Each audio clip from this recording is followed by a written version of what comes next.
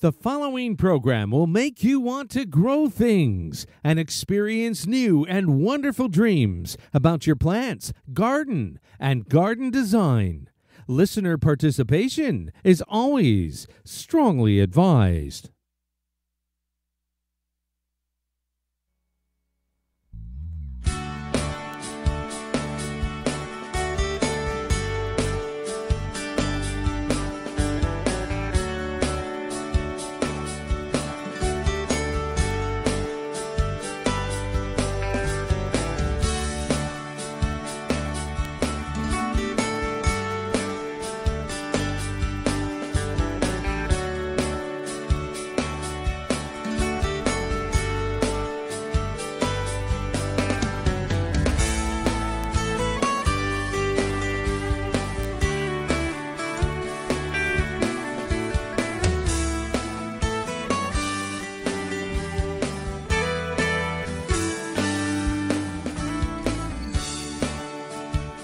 Good evening and welcome to Down the Garden Path with your hosts, Joanne Shaw and Matthew Dressing, right here on Reality Radio 101. To get on board in the Toronto GTA area of Southern Ontario, Canada, dial 905-725-1907. Toll free in North America, 1-866-905-7325. Worldwide, 1-866-656-5477. Send us an email right now. Our email address is instudio101@gmail.com.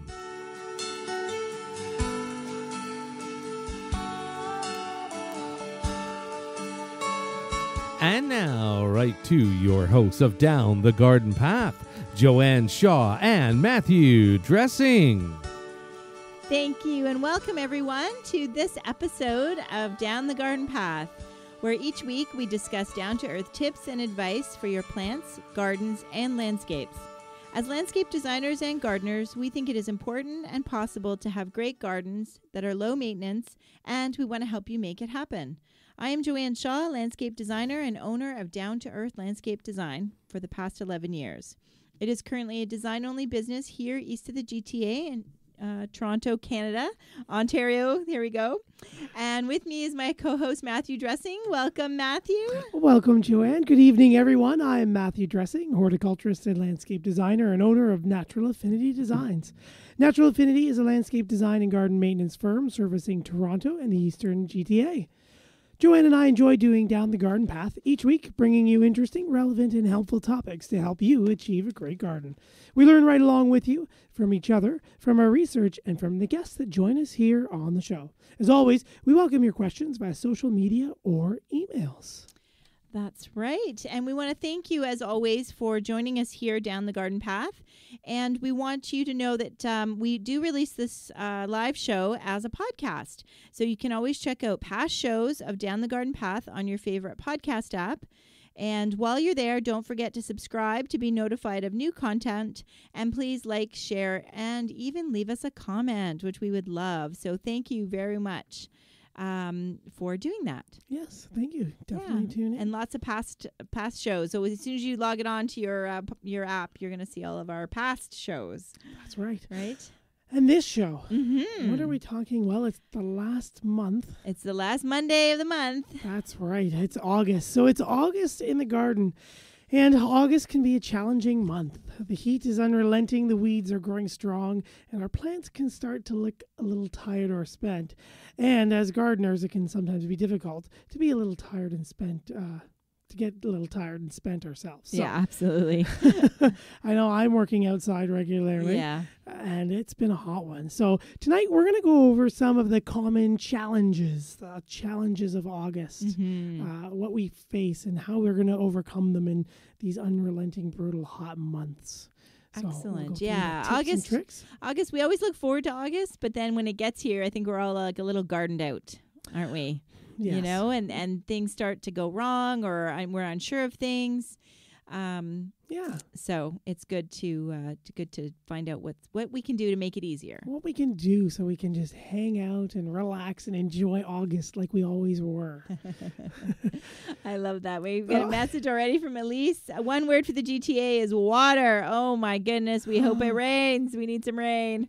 I don't know where everybody else, all our listeners are from, but here in the GTA and surrounding areas, we need some water. We do, and it's looked threatening, especially in the afternoon. And the weathermen have said it's going to happen. Yep. They said it was supposed to happen on Sunday. Yeah, yesterday just gave us, it didn't rain where I was at work, and then I got about 2 blocks to the east, and it had poured for all of like 5 seconds. Oh, geez. And everything was soaked. There were big puddles, and it just turned itself off. And it Yeah. was like, oh, darn. It's not enough. It's not enough. More, please come I back. So I yeah, know. we definitely need some rain. The Yeah. lawns are looking dry. Plants are looking a little tired. And the wind, it's been windy as well. There's Yeah. been a steady breeze. And Mm-hmm. we know that the wind can be just as drying and desiccating as the sun. For sure. So now we got both and heat. So For sure. So our tips for water, since Lisa's kind of started us off with our first biggest challenge of the season or of the episode, not the season. Water, remember to water deeply. I think that's our biggest mistake. I think everybody thinks they need to just go out. Even my boys have been watering the vegetable garden with watering cans and just like a little bit of water to each plant. And our cucumbers are not like compared to the last 2 years, cucumbers are really not doing much. So I said, no, we really need the hose. It really don't need to water as often, but we need to really deep water, whether it's our vegetables or our other newly planted trees, shrubs, that perennials. Water less often but deeper, would you say? I agree completely and exactly. Don't forget about the window boxes in your containers, right? I mean, they're exposed on the sides. They're going to get the sun on their They're sides. tougher and though. heat You up. kind of almost have to do them more often. You too. do, yeah. But don't forget to water them deeply, and don't just when they're dry. Don't just go out and water them and then watch the water come out and walk away. Oh, true. Do it and let that soak in a bit. Water that deep and let it soak in, and then come back and give it another watering. Right. That's Almost water them twice. Right, right. You want to give them a nice watering twice. So the second time you'll notice the water doesn't pour out like it did the first time. Mm-hmm. And that's the water those plants, that second watering. They're going to drink, that deep watering. They're going to drink again. Okay. Yeah. I had a guest today at the garden center. He came in. There were things all over his tree. It was kind of going all weird and brown and patchy here and there. And well, Which kind of tree? It was actually a Harlequin maple. Oh, Yeah. okay. And he said, I've got an irrigation system, and it comes on superficially. So we talked about that, obviously. What do you mean superficially? Like it just comes. He had it setting on for like 5 minutes, like Okay. once a night, kind of thing. And I Okay. was like, oh, well, they might need a little bit more. They are kind of established plants you've got there, but Okay. and I gave him some recommendations and kind of what we were talking about too. And he looked at his tree, and I said, well, we were trying to figure out what it was. And then we narrowed it down. It was leaf scorch. He was watering this tree, right? But he wasn't watering it deep enough. So it was okay during the spring. Oh, I thought you said he was watering the leaves. No. Yeah. Okay, wasn't Just- watering the leaves. Right. Okay. He was watering the tree. It was only a number of it was like 5 years old, I think Okay. it was. But he had stopped watering it because he let the irrigation water it for 5 minutes. For like that inch, or not even really at Right. 5 minutes. Yeah. So the tree was losing so much water to the heat in the environment that it was starting to scorch out. Right. Again, he's like, oh, yeah, look. And I showed him some literature, and he's like, that's exactly what's happening. And all the solutions, that's what it is. So that deep watering he was missing. And that yeah, we need deep Yeah. watering. We can't have like a glass of water or a water bottle, right, and go through for a week before we have water again. Yeah. So we got our plants need a nice deep water. And with trees, I kind of go back to did you sell them a tree bag? Because honest to goodness, I swear those are the best things. You know what? I showed him a tree bag. Okay. And I showed him the root feeder. And he wanted the root feeder. So we Okay. bought a root feeder and that nice deep root feeding and Okay. showed him how to do it. He was excited because Oh, he good. knew he was going to get his tree back. So. Yeah, for sure. And so the tree bags are great. They are. Because I think, as much as we try to say, set your phone or set a timer so that you leave the hose running and then you move the hose from place to place, we're all too busy for that. So I just feel like I've got, 3 or 4 trees that needs that amount of water in my yard. So I just move the tree bag And then many of our past listeners know I'm a bit of a tree bully, watering bully. So then I'll put the bag on my neighbor's tree and then just say, okay, you need to water. They know they need to water. So, you can, even with one bag, you can accomplish a lot. Oh, yeah. Those bags are fantastic for sure. And even your city trees. Yeah. Yes. Don't forget about your boulevard trees. Yeah. Those are your responsibility. Yes, for sure. Yes. For sure. And Bob has written in and he says, I know 2 inches is the magic number, but how do we know if it is enough? I would say it's tricky, and these like 2 inches I think is fine for the lawns, but I don't think that's fine for the plants. Right. Do you? As I say, 2 inches to 3 inches. That's what I come up with when I think of like watering the lawn or a flatter surface, or but even like window boxes or perennials. Right, their root zones are so much bigger than the 2 inches. So, Bob, you can leave them to dry out slightly in between. Don't ever let them go really bone dry. But you do want to give that whole root zone a nice, deep, thorough wetting. Yeah, for sure. So, and it might be deeper than 2 inches. If you've planted a brand new tree, if you think of the pot, the soil in the root ball, that's like 12 to 18 inches, depending on the size of the pot that you bought. Yes. But most of the roots are in the core to the bottom of that pot. So 2 inches won't do it. And the upper 2 inches of the soil, especially when it's exposed, will always dry out to the environment, to the wind, to the sun, to the light inside the house, going to the tropical example. Okay. So just, know your plant, know what it does prefer. Does it like to be really wet? Does it like to dry out in between? Is it a succulent or like a money tree kind of thing? Or does it like to be more evenly moist regularly? So just knowing your plant as well. 2 inches, again, we don't know, Bob, what your situation is or what plants you might be referring to or in mind, but 2 inches might, but usually it's the root ball you want to fill in. It's that volume of water at least once when she's on the drier side, and a second time to get her that water. That second watering is really what she's going to fatten up and unwilt with. Right. Yeah. Absolutely. So hopefully that answers your question. Mm-hmm. Bob, if you had another plant or a situation in mind, we'd love to discuss it with you, but hopefully that answers your question. Excellent. Speaking so water, if we kind of, I don't know. I think so, but Brian writes in. Oh. How do these tree bags work? Oh, so thank you. I'll throw that back to you. I know, you're going to throw that back to me. I mean, I know if you drive around, you kind of see them. So they are kind of a double-sided bag with teeny tiny, like you can't even really see the holes, Brian. They're so small. And it zips the one side of it. It has a zip. Both sides have a zipper. So you basically wrap it around the trunk of the tree and literally zip it up. And then on the side of the bag opposite the zipper, at the very top, there's going to be a tag and there's some handles. And there's like a little slit in the bag. And basically you put the hose in that slit and kind of fill the bag up. It's about 15 gallons of water in that bag. But the thing is, it now will fill and kind of compass like the root ball or the base of the tree. But then it takes like 8 or 9 hours to water that tree. So it really gives it a really good deep watering. And so it's excellent. And I was doing some reading about it, just even for newly planted trees, mature trees. I mean, even my son noticed, he couldn't believe how our city trees that we lost a few years ago when the ice storm, and they were ash trees, compared to compared to my neighbors across the street who had their trees replaced at the same exact time. But our 3 city trees are way, like 2 years. You would swear there was 2 years difference in planting. Nice. And I said to him, why do you think that is? And he said, because you water your trees. And I'm like, yeah, exactly. And really, the water bag is so nice because it's a no-brainer. So like last night I watered one tree, and this morning we took it off and put it on another tree. And tomorrow, if I remember tonight when I get home, I'll put it on another tree. So it really makes it easy. Mm-hmm. And do you use I know there's a couple different models. Yeah, I've gotten Tree Gator, which is I think what your garden center sells as well, right? And I was just going to say to Brian, so Tree Gator tends to be kind of I would almost say industry standard, or like the big name, or the most common name at least. So Brian, if you Google Tree Gator, Gator. They really need to be a sponsor. We really need a sponsor. Yeah, we're going to write them. We'll write them at the end of the show.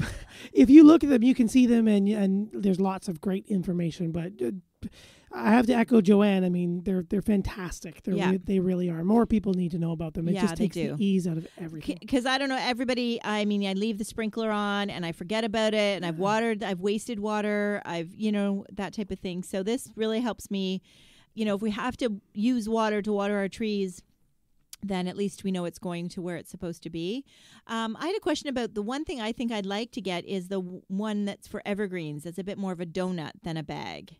And do you sell that one? We do. We sell a few of them. The bigger one is more popular. That's like the Gator Junior. Okay. That's the model that comes to mind. And it's like a big donut. It's really flat. Yes. Yeah, it's instead of green, it's more of like a taupey purple kind of color with red accents on it. Yeah, it does the same thing. Because it is trickier I can't wrap it around my evergreen. Right. So I was standing it up and kind of filling it, but then I find that I don't think the pressure, like the water doesn't come out. Right. So then I was like constantly, so it took 3 days to water my Dawn Redwood because I'm like constantly having to reposition the bag.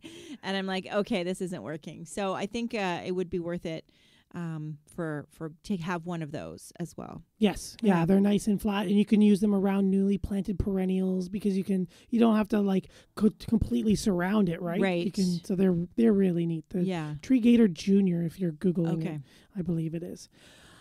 A follow-up question. Chris writes in, just wanted to say hello. Hey, Chris. Hi, Chris. Love your radio show, especially this time of year. Thank you very much, and thanks for tuning in this evening. And are the tree bags expensive? Thanks.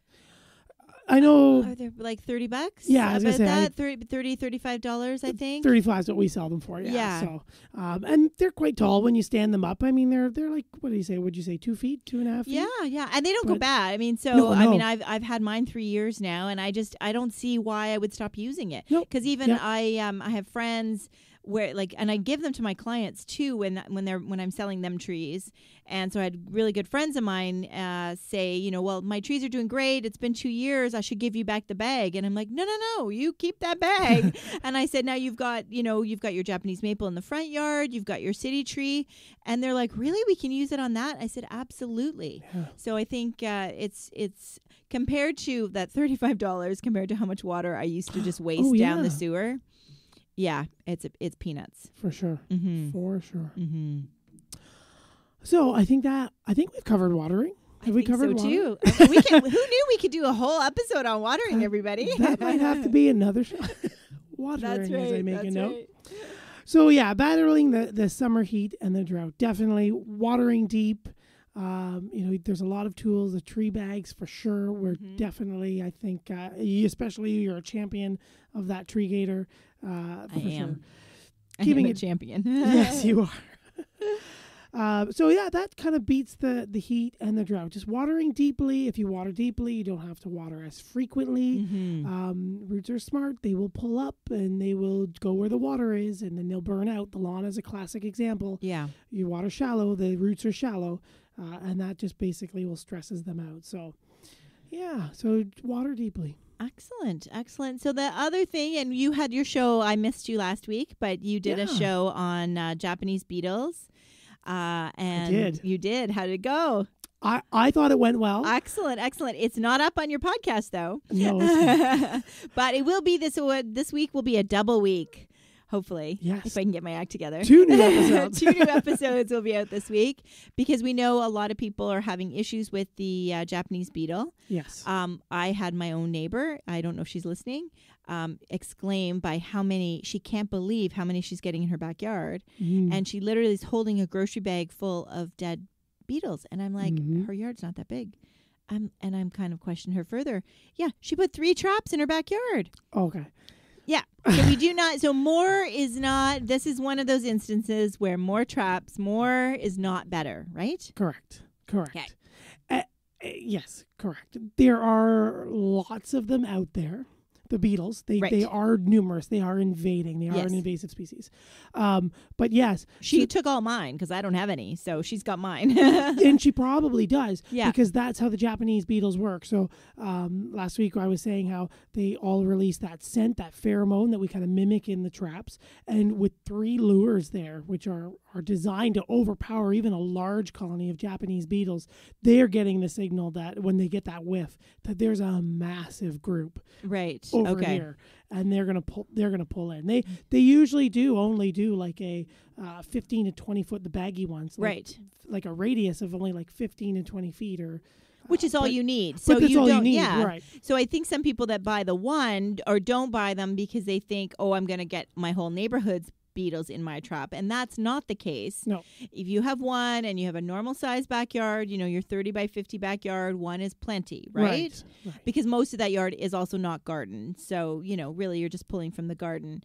But in her case, by putting 3 lures in, she's just kind of OD'd on it. Yeah. Yeah. The concentration of pheromone was like a gravity well. Just with everything, it just drew them all in. Right. Yeah, it just sucked them all in because that's all they really look for. Yeah. So we'd love to hear from you. I hope you enjoyed Matthew's episode when I was away. And if you have any other questions about Japanese beetles and nematodes, and I'm not sure what else you covered. I wasn't listening. Yeah, no, yeah, we talked. Yeah, you were on the garden walk, and we were going to talk about that. I was, yes. We'll talk about that near the end of the show. I know we missed it at the beginning, but we will talk. I was away in Buffalo touring gardens, so it was kind of not a vacation.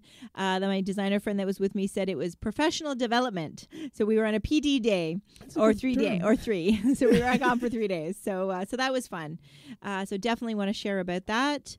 And check out I shared a ton of pictures on social media. So take a look at Instagram or especially Facebook, the Down to Earth landscape design Facebook page has tons of photos. So yeah. So last week we talked about just trapping them and how the sprays work, and nematodes and chinch bug, because people are buying coming in and they're looking for nematodes for grubs because they've got the grub damage, but it's actually chinch damage because they do the same damage. Oh, okay. Right. So okay. We covered about that. So so that is a good episode, and stay tuned for it shortly this week if you missed it.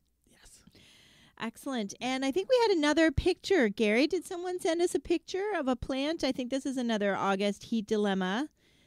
Yeah, Jody's written. Oh, Jody sent it. Oh, we got a picture. Did you know, everybody, that you can email us a photo? So you can email us questions at instudio101@gmail.com, but we love photos. Yes. So although we know it's radio and you can't see the photo, but So this one is leaves. It looks like hydrangea leaves.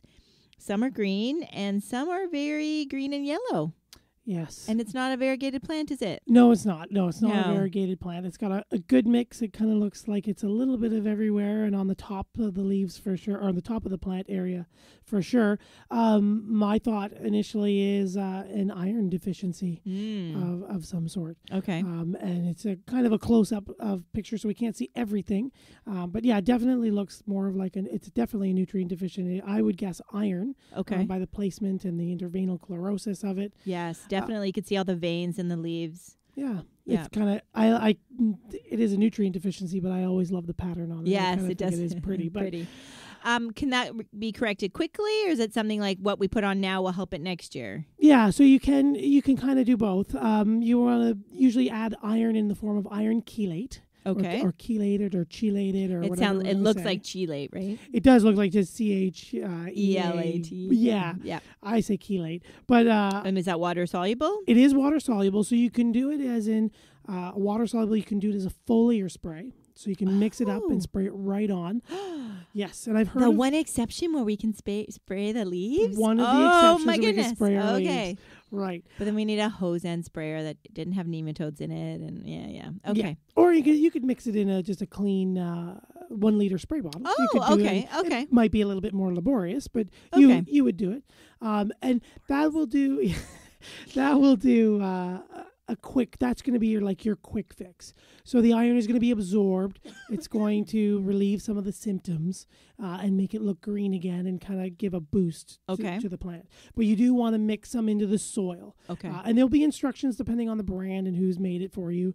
It's so many tablespoons per, X square meters or X square meters or feet. And do you work tomorrow? No. Yes, you inventory, do? but I don't have any. Oh, you don't have any? I don't have any. There's been a couple iron deficiencies we've seen as of late. I'm not sure why. Okay. Or where around in the cities they've been, and I should be asking. But I am totally sold out. A lot of people are either using it as foliar sprays and they're working it into the soil. Okay. And that'll actually give you back the iron pellets. So, well, not like pellets, but just the ions of iron that are sit there, and they'll slowly release back and reestablish into the soil. And adding compost or manure, helpful, not helpful? Depends on the content of the... Yeah. I mean, like everything's made a little differently. Right. But it's better to just go shock it with iron. Yeah. If you've got a heavy iron deficiency, like it looks like Jody does, or might, she's probably going to get better results with a quick, like a blast of a foliar spray, but also putting some more back into the soil. Okay. Yeah. Well, there you go, Jody. Yes, hopefully that helps. Yeah. And thank you for writing in. Yeah, thank you for sending us a photo. We've never had a photo before. I know. So it's great to say. Like, it really helps. So thank you, everybody. Please keep that in mind that you can send us a photo. That's right. Yeah. instudio101@gmail.com. Photos, questions. Yeah. Design dilemmas. You know, you name it. We want to see the plants. Pictures are worth 1,000 words. That's right. As we say on radio or on the radio. Speaking of questions, we've got Dawn. Dawn is writing in. Hi, Joanne and Matthew. Love the show. Thank you very much. And I do have another question about that tree bag. I see that the bags are only good for trees with a maximum diameter of 4 inches. Any bags available that you know of for full-grown trees, that is, trees with a larger diameter trunks, 12, 18, 24 inches? So you can go for it. No, you go ahead. I was going to just say, that I don't think they make a specific one for the individual bag. Is best for that 4, and I've seen them on 6 and 8 inch ranges, and you don't want to strangle the tree or get it too tight. However, as Joanne was mentioning earlier, the double zippers, one bag can zip to 2 to 3 to 4 to 5 bags. Yeah, so it ends up being, so Dawn, it's a little bit more expensive because now you got to buy 2 bags, but that's a solution, right? So you can zip this. So if you have, especially if you have a combination of mature trees and new trees, then if you have 2 bags, for the mature trees, you just zip the bags together. Right. And so it's a much bigger circle. I don't know that you'd have to fill it as... You could fill them both as much, whatever. Yeah. And it's a more mature tree, so yeah. Like I said, it probably does need that much water. Yeah, it probably does. To biomass. Yeah, so now you're watering 2 bags, like you're filling 2 bags, but they're now attached to each other, so it's one big bag. Yeah. I've seen 5 put together. Have you really? Yeah. Oh my gosh. And it was just around, kind of like what Dawn was saying, just like a bigger tree. Yes. And I think they were just kind of showing them off in the. Oh, okay. It was a botanical garden a number of years ago. And yeah. But it was pretty cool. But yeah, it's like $100 plus of bags. So there you go, Dawn. I hope that helps. And it's true. Like especially if you've got a mix of a mature, sometimes your boulevard tree is much more mature, and your own trees in your yard are smaller. So you can have 2 bags, and then you can water your small trees, 2 at a time, and then your mature tree, or sometimes vice versa, right? If you're in a new subdivision. Yes. Yeah. Oh, great. I'm glad that makes sense. Thank you for the question, Dawn. Thank you for listening, too. Yes, thank you. And you only have 1 bag, right? I do. I only have 1 bag, but I know we just planted, one of my clients in Stouffville, we planted 22 trees. Now, most of them were kind of in the forest, some hemlocks and stuff, and into like native trees, into native forest, which I think would be fine, but the ones that are getting a ton of sun. So I actually, she has 4 bags. So I said, you need to keep moving these bags around, and that the irrigation also needed to remind her that the irrigation was for the lawn and not for the trees. So yes. Yeah. Excellent. Definitely worth it. And if we have any contractors or landscapers listening, then it is worth throwing in or charging your client for including that in the price of your tree, that type of thing. So definitely. We're gonna have to get them as a sponsor. Honestly. I know. We're gonna have to Seriously. do some homework. All right. What other challenges do we have in the August garden? I think one that we were talking about before, and we've seen a lot about recently, especially in social media, is weeds. Yes. And I think more specifically, we were looking and we're hearing a lot about... Am I allowed to send an email? No, I'm just sending a photo of my weeds. Yeah. Go ahead. Sure. But the dog strangling vine. Yes. Right? So we've got a lot of that going around. You can see it especially in the GTA. Going back, I was talking about in Chicago when I had gone a couple weeks ago. That was one of the things that surprised me is I'm so used to in the GTA seeing dog strangling vine. out just in our fields and along the roads. They didn't have any? Not a lick past Sarnia. I couldn't believe it. I have no clue. But I got chemical. No, it's not. It's resistant to chemicals unless they've got something. Right, exactly. All right. If you're in Chicago and you're listening, what are you putting on your dog strangling vine? And it's probably killing you too. But anyway. And to other U.S. listeners, do you guys have dog strangling vine? Yeah, that's true too. Yeah, please Google it if you don't know what it is. Give it a quick Google and let us know if you have it. Mm-hmm. It, several reasons why it's bad. I mean, one, it really does strangle everything out. Yes. Two, it also is bad for the pollinators because it happens to be also in loosely related distant cousin of milkweed. Yes. And so it does fool the butterflies and they will lay their eggs on it and then the little caterpillars hatch and they can't eat it. Yeah. So it's bad that way. And the pods, when they open, are much like the milkweed in that 1 pea pod size pod has millions of seeds in it, right? Yes. Like dandelion on steroids. So if you guys are worried about those dandelions going to seed, then oh my goodness, these are brutal. But they're fairly, until that happens, they're fairly innocuous. So people don't really pay attention. Yeah. And so I'm like literally now, even on walks, I at least pull them out so that the pods don't open. But I was watching, there's a video online, Paul Zammit from the Toronto Botanical Gardens. Did you see that information video? Yeah. So everyone Google, especially if you're in the GTA or in Ontario, dog strangling vine, look up Paul Zammit or Toronto Botanical Gardens. He did a really good video. And so what they're recommending, because of course they've got tons of property there and they're in the middle of the city and they're having a hard time keeping up with it. And they found that it actually is better to cut it, which is what I've always said about goutweed too. It's just better to rob it of its photosynthesis, that pulling it actually makes more babies, right? Oh, maybe babies, more babies. So that, I don't necessarily walk around with a pair of scissors though when I'm dealing with the dog strangling vine out for a walk. But I may start carrying my little pruners with me. Keep your little secateurs going. My little. So that's something, just keep an eye on it. It grows between neighbors. It grows under fences. The cracks in the sidewalks, along fences, everywhere. Yes. It'll get in there. And it's not easy to eradicate. So it's kind of a team effort. Right. And like you were saying, it is chemical resistant. So here in Canada, our Roundup will not work on the dog strangling vine. It is immune or nearly immune to Roundup. It barely phases it. Yeah. So it's that kind of an invasive weed. If we have the Japanese beetles in the insect world, the plant world has dog strangling vine. There right you now. go. It's that bad. So that's why they're number 1 and number 2 on the August challenges of the August in the Garden episode. Plants, insects, watering nature herself. That's right. That's right. So definitely, cut it down, pull off those pods. If you got lots of it, just make sure that those pods don't go to seed. Just take them off, pull them off. And that's what I'm recommending as well to some of our other guests and other people that I've been talking to, because one of the other weeds we tend to see and deal with right now, especially in our lawn spaces, is our crabgrasses. Mm-hmm. So we see those go to flower as well. And crabgrasses are an annual grass, so unlike the dog strangling vine, winter will kill this one fairly easily.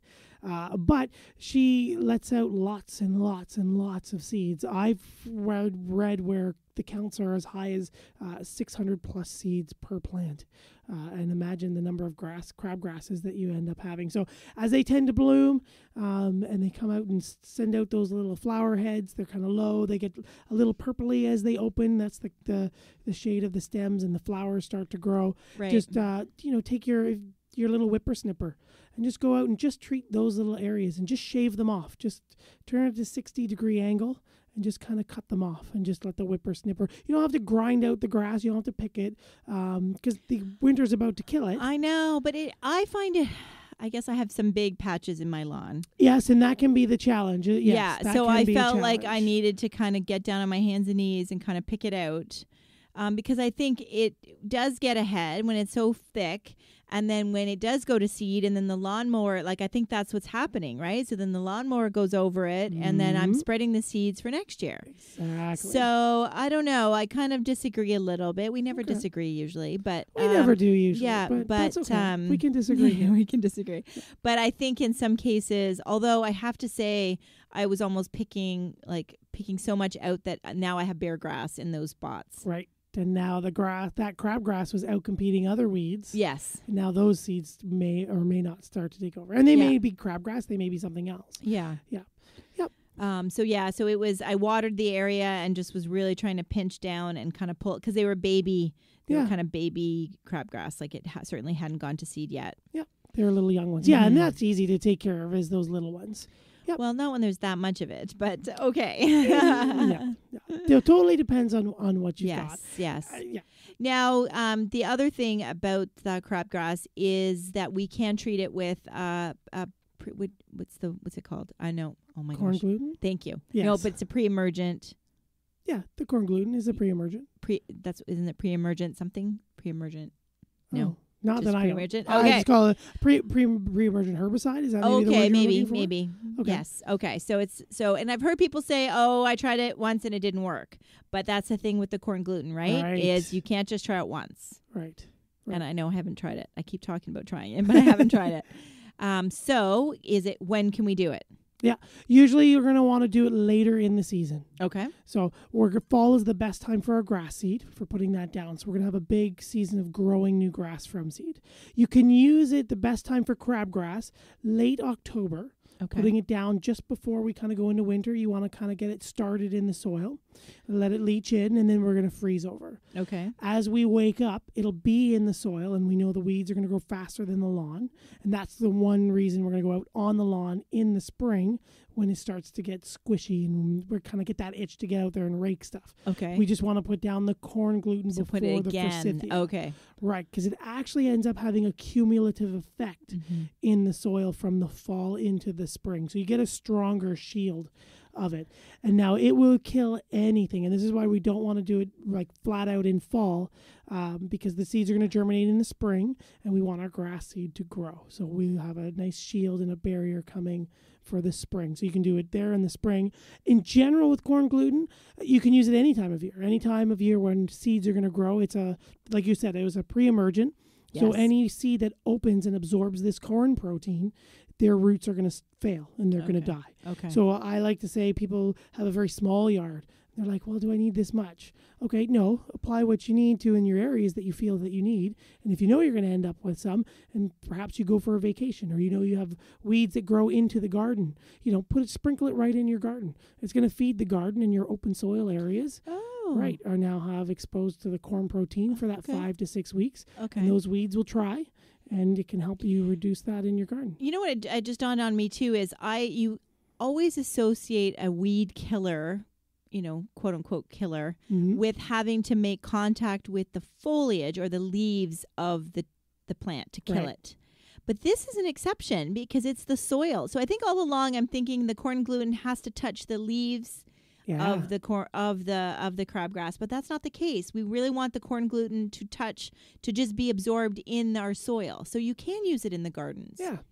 I never thought of that. That would be good. So there's no harm in putting it in your garden. Nope, because it has no effect on established plants. And that's the one thing that people get confused about too, is you put corn gluten down, but if you've got a field full of dandelions, it'll prevent the seeds from coming. But the established ones, nothing will happen. The adults have already grown past the phase of the corn. Or any other weed, creeping Charlie or something like that, that's already growing. Right. Any seed that absorbs it. So yeah, throw it in your perennial garden if you've got some little spaces are really tough that you always get weeds. Yes. In that back corner, throw some corn gluten down. 5 or 6 weeks, you've got a shield against it. You're just trying to sell more corn gluten. Sell more corn gluten. Can you tell I work at a garden center? There you go. We need them as a sponsor too. So there you go. So corn, so the corn gluten for the, Okay. So Howard has written in, and I think, Gary, you need to save this email for me. So thank you, Howard. He says, hi, love your show. Joanne, you are so funny. Thank you. No one else in my life thinks that. I can only imagine living in your neighborhood and the people see that you walking your dog saying, oh, no, is that it? is that weed lady hide. So yes, I think You know what that reminds me of? I don't know if you've ever seen that English sitcom. What's that? Something Appearances with Hyacinth. Keeping Up Appearances. Carrying Up Appearances. That's a great show. Right? Did you ever see that? No. Oh, right. Oh, it's so And funny. every time they see Mrs. Bucket, but it's Bouquet, right? They say, "Oh no, it's that bucket lady," right? Oh no. So I could only picture as well this guy saying, "That's funny Howard, that that's when you're funny. walking around, they say, oh, it's that." Water or weed lady Yes, with the water yes, bags and the yeah. weed. Look out, close. They all run in their house. Yeah. They close the windows and the doors, right? Yep. That's hilarious. Well, my friends, because I was out for a walk with my girlfriend when we stopped to talk, and that's when I leaned over and I said, "Just a second." I'm like pulling out the dog strangling vine from where we were standing, kind of thing. Yeah. And then my neighbors too, they laugh at me when I put the tree bag on their tree. But the question is, Yes. do they use it? They do, yeah. Once Good. I tell them, like they don't seem to, haven't quite caught on the fact that their tree is dying of thirst, and they Yeah. call me and say, "Joanne, can we borrow the bag?" They haven't Yeah. gotten them that far yet, Okay. but when I put it on their tree, they know to go and fill it up. So Good. So that I'm is- glad that about is that, good. Yeah, really. for sure. And I have another neighbor.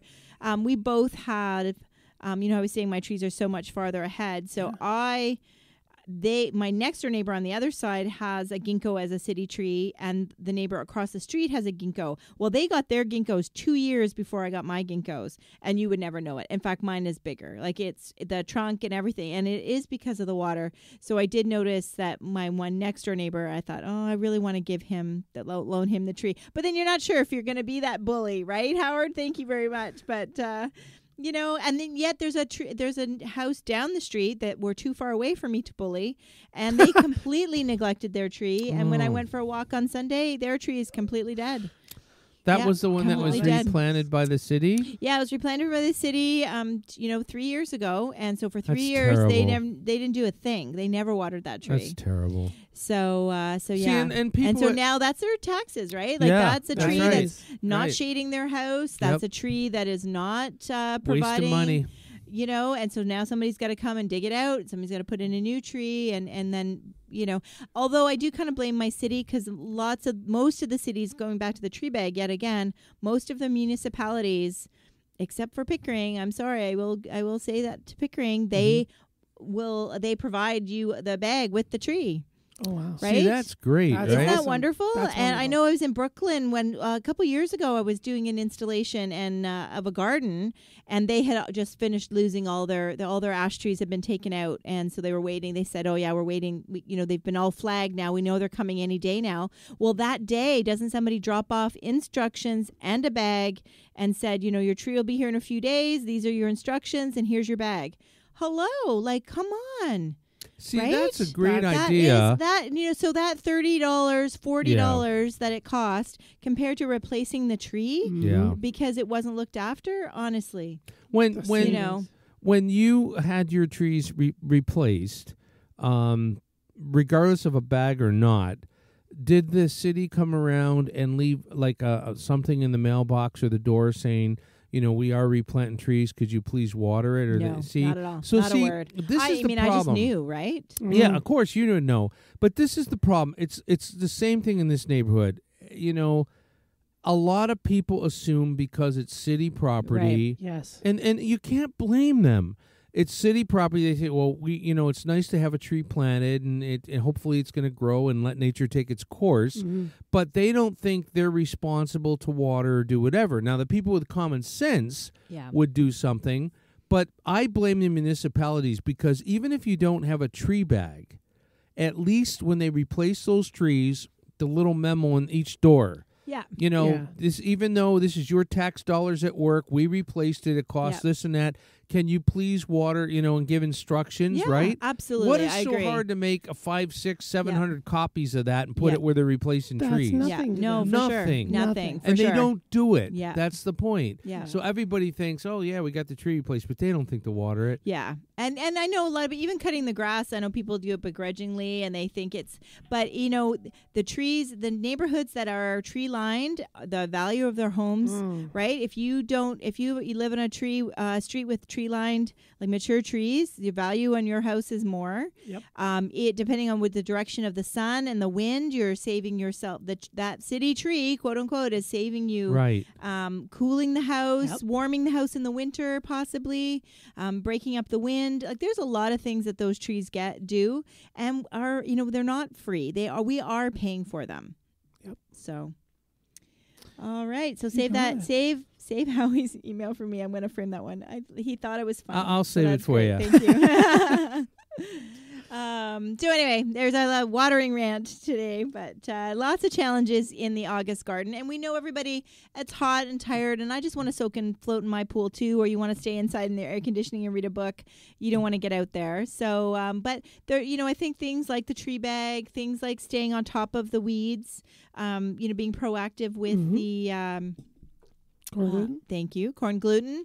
The traps, for the Japanese beetle. That's something like those are all things you can do that kind of work for you, right? So that we're not having to be out there. Right. Lower your maintenance and time Exactly. spent in the yard. Exactly. Yeah. Spend it, but spend it favorably to you. Yeah. So anything else? I think remembering to when it is cooler, our plants start to look a little tired. So, but many of them can be rejuvenated, right? By like a lot of the perennials can, if we trim them back. I was at a site visit prior to the show tonight, a garden we put in last year, and it's looking great. But her purple salvia, where most of them were starting to kind of be done. So I showed her how you trim the stems. And I'm meaning to. I haven't done my own because I've been meaning to do a video of me doing it. So, but it's been too sunny, and hot. But yeah, so so there's a lot of perennials that if you deadhead them, they will rejuvenate, and so you're going to get that second in August, especially late July. If you do that by August, you are going to get new flowers. Yes, new flowers, even new foliage, things like Right. heucheras, right? You get that second layer growing up through it. The cranesbill, perennial cranesbill, there's a second layer that starts to flush up.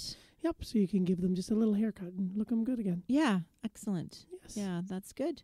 And what else can we do to help? We talked about the iron chelate. Should we be still? Do we need to fertilize or compost? Like we're kind of past that, right? Yeah, as we get into late August, we're going to start thinking about putting new soils, new compost as we get through into fall. And that's also more of a September thing as well. But you don't need to be doing the high nitrogen fertilizers and blasting them to them. Keep your annuals fed, with a high middle number of good phosphorus. Keep them blooming and looking okay. I do have to say, one thing I do, like I'm, we've talked before, I'm not a super annual fan. And I know everybody loves their containers by the front door. But I have to say, when I bought them, or I use a lot of perennials or shrubs sometimes, I mix it up every year of my things by the front door. But I know the annuals do need that fertilizer, and you have to remember, and because you're watering it so much, you're diluting it and stuff like that. This year I went with tropicals. I did the Dipladenia. Dipladenia? Yes. Honest to goodness, barely paying attention to it, totally dries out. Ignoring it, and everybody's like, what the heck is that? And so I put in so I've got white ones, and I put in some spider plants. I put in a variegated ivy, green and white. just went all green and white, and honest to goodness, very little attention. I think the least amount that I've ever paid.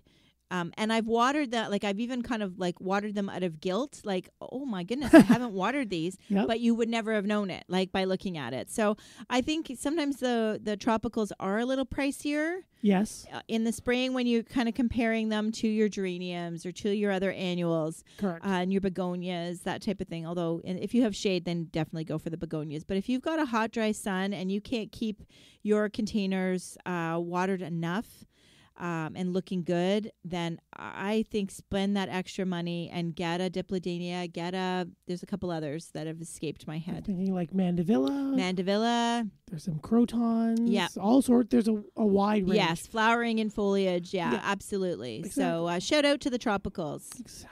Yeah. Yes. Another low maintenance. They come from climates which are hot and blazing. And on and off, wet and dry weather all the time. Yeah, those cottage people, because honest to goodness, everybody who has a cottage has to take their annuals and put them in the shade for the weekend and stuff like that, or they come home to dead plants. Yep. It's just, and then you feel like you're wasting. So yeah, you're spending a little bit more initially, but compared to the ones you're killing, go for it. So I think this show's been all about spending money, on the tree bag, on Japanese beetle traps, and now on tropical plants. But definitely, I'm shocked at how much easier it has been. There you go. Yeah, even compared to when I've done perennials and shrubs in the pot. That's it. And remember, they're all tropicals. You can bring them inside for the winter. If you've got the space, you can, divide them up and bring them in. But you probably will. Yeah. You probably won't. I probably bring them won't. in. Yeah, I don't have enough because you still need sun inside, right? You need high indirect light usually. Because most of the tropicals we get, they're grown under like a 50% shade cloth anyways. Yeah. Because when they're young, they'll freckle sometimes in growing in the direct sun like that. Right. But like you will, and as I will, you will not bring them in. They're going to die anyway. So you may as well spend a little bit extra and have this beautiful, different.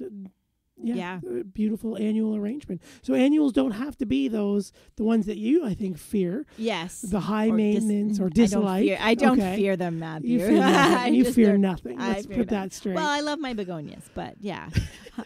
Well, when you've worked in a nursery for a long time, as you can attest, our garden center, and you have to move them like every other day, and you have to color block them, and you have 3 different sizes of them in cell packs and 4-inch pots and 6-inch pots or 12-inch pots. You kind of get tired of annuals. You do. You do. It's really they are a lot of work. They are a lot and of work. You haven't even planted them yet. I know. Oh, goodness gracious. I can't believe we haven't had a lawn question. So as we're nearing the end of the show, we haven't had a lawn question. That's but right. Our lawns are dormant. There's no need to fertilize. Just chill, right? And we'll talk more about our lawns probably in our September in the garden episode. Yeah. September is going to be the best time to grow it, so we'll give you a good focus. And don't forget to check us out on your favorite podcast app, right? We do have some lawn episodes and some September in the gardens as well that will do some lawn questions if you end up during the weeks where we're away. Yeah, we've done quite a few. Yeah, some lawn episodes. So take a look there too. Okay, excellent. Sure. Excellent. What else can we recommend?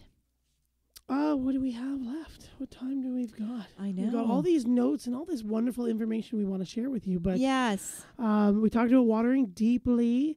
I guess some stars. We always like to end or touch base on some stars in the August garden. So if you do identify with some holes, maybe, or where there's something's not blooming.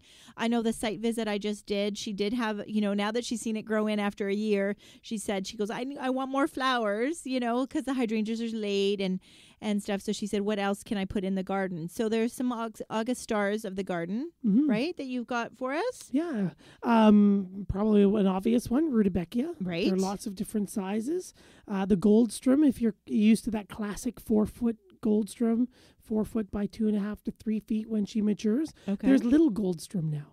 So it's just a little dwarf one. It's about 18 to 20 inches tall and about 1.5 to 2 feet wide. And she'll do a nice border or mid-ground kind of color. Nice display. Perfect. One of the ones I like is Caryopteris, so it's a shrub. Nice blue flowers and silvery green leaves. Attracts the fall bees and some food for those butterflies and other things. Excellent. And that kind of ties with butterfly bush. They tend to be very similar. Very similar as your butterfly bush. Lots of color. Deadheading will keep them blooming. Right. And just be patient with those in that they are dead sticks until July. Yes. Unfortunately. So they should be kind of at the back of the garden or something else blooming in front of them earlier in the season, right? So strategy, there's a little design tip for you. Strategy there. There you go. Exactly. And much like our Rose of Sharon, right? They're beautiful. Also beautiful, but they like to sleep in. Yeah. So that's a good way to put it. Don't give up on them yet. Late to rise.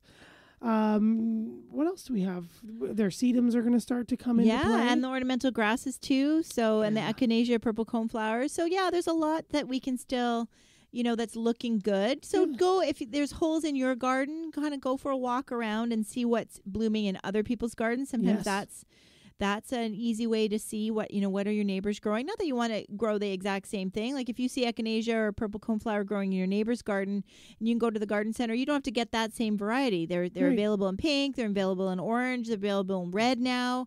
Green, I've got like I've got a little orange one and a little red one, and I've got my purple one. So, so you can get some ideas that way because it's growing in that area. Exactly. Mm-hmm. Exactly. Check out your local parks and botanic gardens too. Yeah. They'll always have lots of different and inspirational plants. Excellent. Well, thank you, everybody.